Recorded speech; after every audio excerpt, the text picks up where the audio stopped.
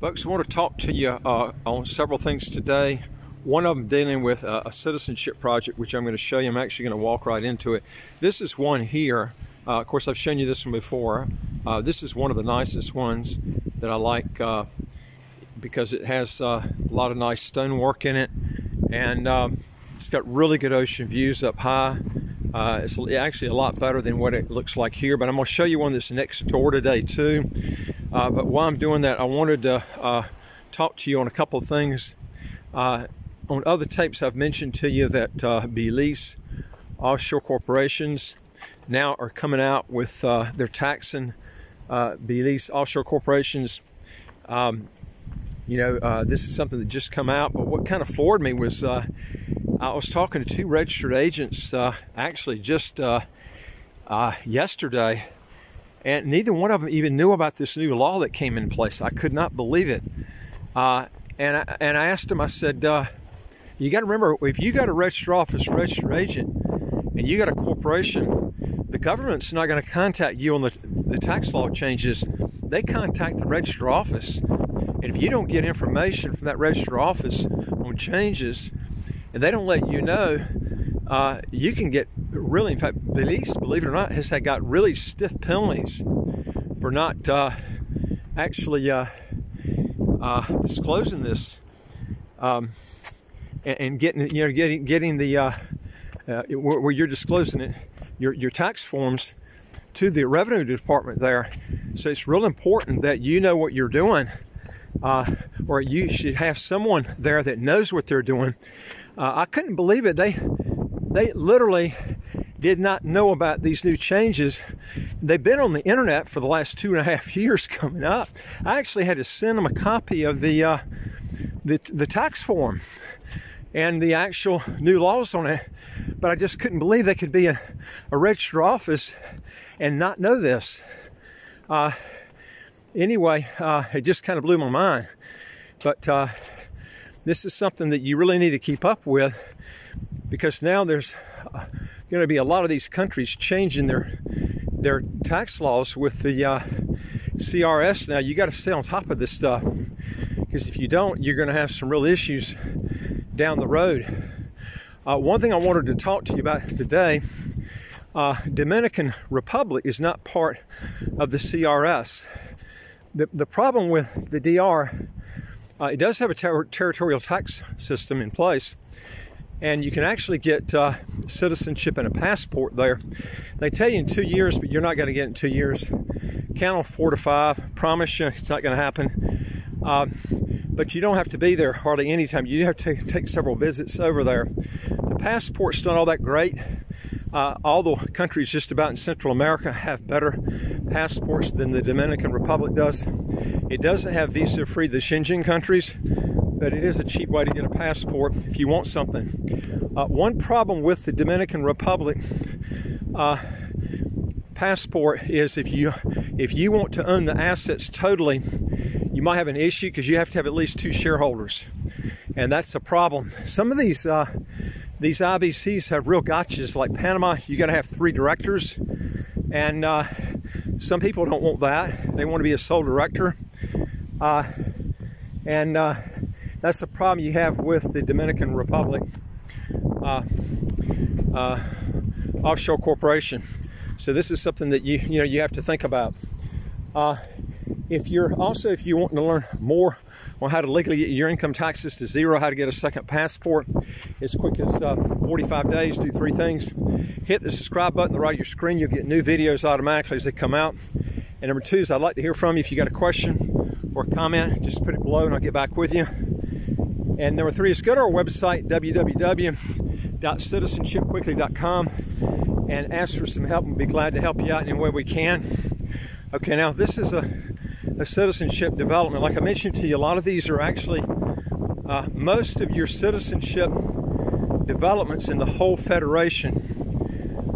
If you want to know the place that you're going to have the most of them, is Frigate Bay. I'm talking about, if you take St. Kitts and Nevis and put them together, the place that has the most citizenship investment projects is Frigate Bay. And one reason they centered a lot of stuff here is you've got a you got all the real nice beaches here. You do have some on the Southeast Peninsula, but a lot of people don't want to live down that far. They don't have street lights at night, and you got to drive about 11 miles just to get a loaf of bread. Well, actually about 8 miles if you come to Frigate Bay. But that's one issue there. All right, now this is a development. It's a citizenship by investment development. It was started about the early 1990s, and it's called Halfmoon Bay Villas.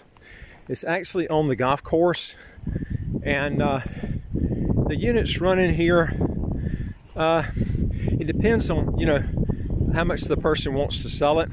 They've got one in here for $1 million. I've seen them sell for one bedroom for as low as about I mean, this was a steal though, like 150,000, 200,000, but don't count on that. Okay, the bigger ones can be as high as you know, right around $1 million or just under. Okay, now it just depends on the view, you know, how many square feet you got in here, but you do have you have the ones here on the end, on the sides, have real good ocean views, and they also have good golf course views overlooking the Marriott golf course. So that's something you can, you're looking for that type of, you know, those views. That's what you can look at there. Now, like for instance, this one is probably selling for around 800,000 to $900,000 US. Right in there. They might have dropped it down even further. This has got one of the best views on the golf course and the ocean. Actually, it shows it's right at the point here, so it has a real good view of the ocean and the golf course all the way across. Now, if you and most of these roofs too, while I'm talking about it, have either gavaloon type roofs, which are real good for hurricanes, and all of these have cement buildings. I mean, they've got houses here from the 1700s that are still standing, and they're wood. So I mean, you're not going to have problems with the cement houses. These are very, very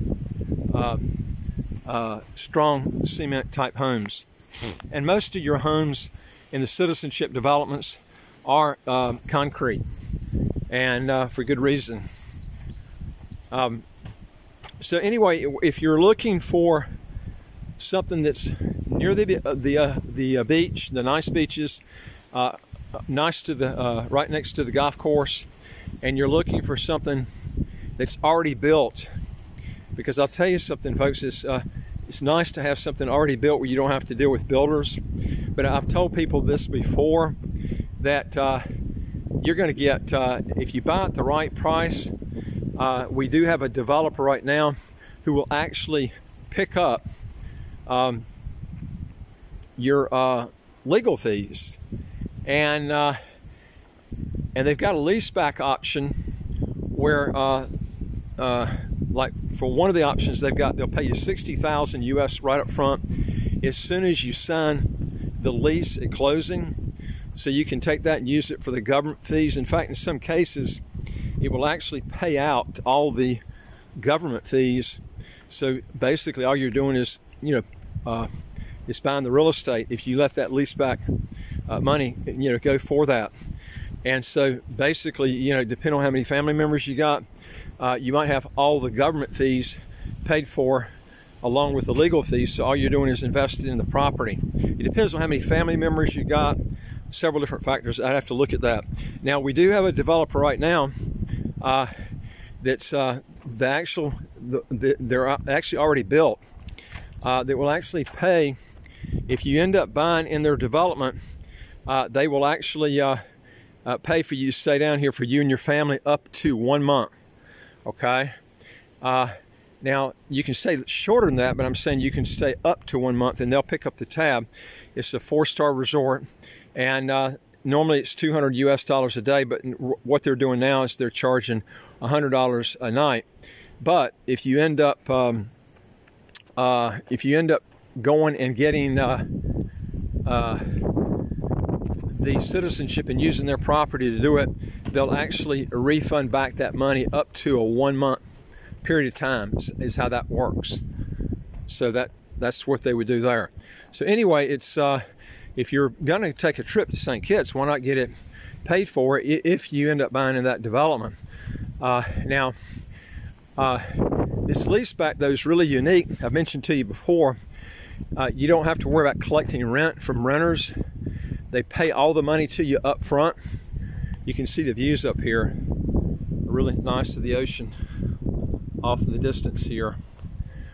But the leaseback, all the money's paid up to your up front, so you don't have to worry about collecting renters from renters. You don't have to worry about you know, gaps in months that, you know, the place goes unrented, because the developer he takes the risk because he's giving you all your money up front. Okay, and what's your time worth too? I mean, you don't want to be messing around with this. This is very no-key. It's a turnkey type project where you're basically taking your money, investing it, and they do everything. If there's something wrong with the furniture, they pay for it because you've already been paid your money up front, and they take the risk. They end up repairing all any sort of damage that's done.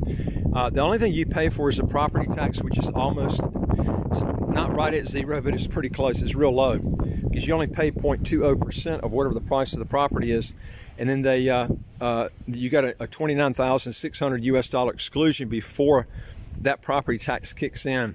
So you can see that you're gonna your fee is going to be almost nothing there. So if you're wanting, you know, to get a no-hassle type deal, and I'll tell you something, folks, the properties have done really well here from 2007 to right now. Now, obviously, you know, you want to buy at the right price, and what we can do is show you properties we feel like they're good deals, they're in good locations, and nice next to the nice beaches. That's what you want to look for when you're getting something like this. And so when you come to St. Kitts, so like I said, if you come now, there is a 2-week quarantine period. So you would have to stay in a hotel for 2 weeks to actually quarantine yourself. And once that 2-week period is over with, then you can go out and go from there. You can, of course, swim and use the facilities and everything, unless there's a huge breakout here. Now, recently we did have a breakout here with the coronavirus, probably the worst it's been. So they're trying to keep that under control, and that quarantine has done a good job of doing that. We did have our first person to just die. It was just in the newspaper yesterday. But that's only one person. What, in a little over a year that this thing broke out, about a year and a half that coronavirus broke out.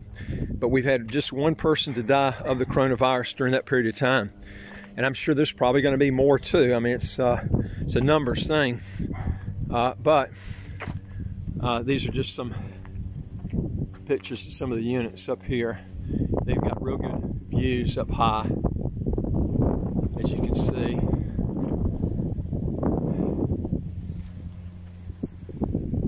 But if you want to be safe from the coronavirus, you're probably not going to find a better place than here, because of the we've had almost, you know, we've only had one person to die. That's the key here. It's a very, very safe place to come.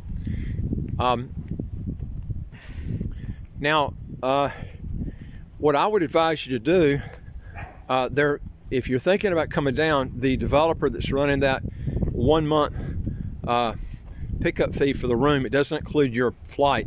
It's just basically your hotel room for you and your family. They're going to run this through July. I don't know if they can extend it beyond that point. So if you're thinking about getting something, I would be doing it then rather than later. They're doing this during the coronavirus period because you know, they're offering all these specials during that period, because it has slowed down here somewhat because of that quarantine period. Obviously, when the quarantine period is over with, you know, things are going to change a lot. Tourist industry breaks out here again. We've got about under normal times about 1.2 million tourists that come in here a year. That's a lot for a small country, and everything really picks up at that point. So if you're, thinking about coming over, this is a good time to do it. This will show you kind of the view out here from the golf course. And that's Timothy Mountain. You can go hiking up there. That's right next to Timothy Beach. Got really good views there.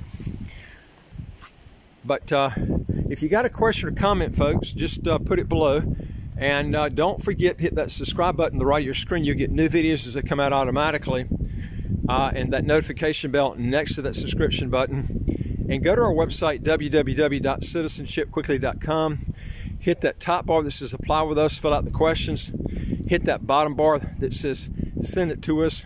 We'll see what we can do. We deal with over 100 citizenship by investment, residency by investment countries all over the world. That's the Marriott Golf Course House over there. This is a very inexpensive place to play golf here. A lot cheaper than the Four Seasons in Nevis. Okay, folks, I look forward to talking to you on the next video. Take care.